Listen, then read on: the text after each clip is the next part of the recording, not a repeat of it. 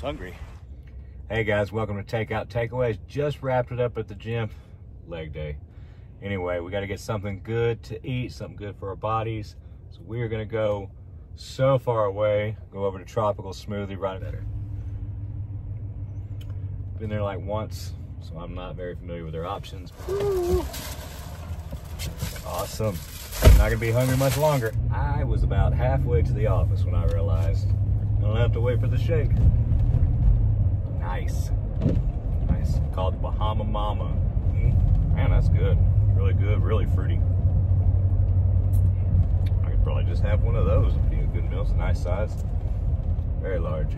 All right, guys, we're here in the Sentinel Record Podcast Studios, and we're about to dig in. We have a lovely Chipotle chicken club. It's going to be so delicious. We have some sweetened sweet potatoes. Sounded exciting. This is supposed to be nice and spicy.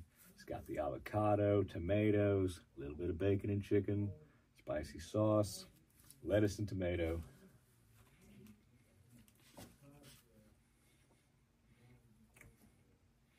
Nice. Char on that bread is nice. Put it on the pita maker or flatbread maker, whatever you want to call it. Very good.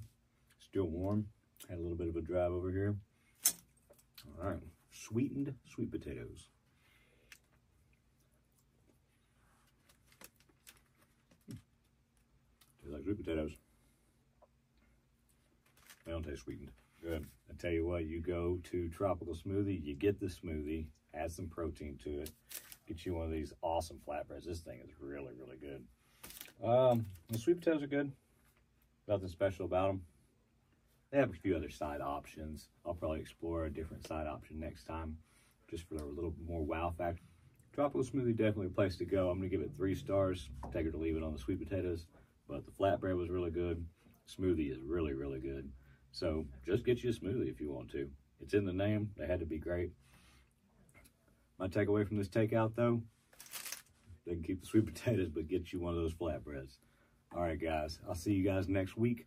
Might do a little something healthy. We might do a little something risque. We'll see. Thanks, guys.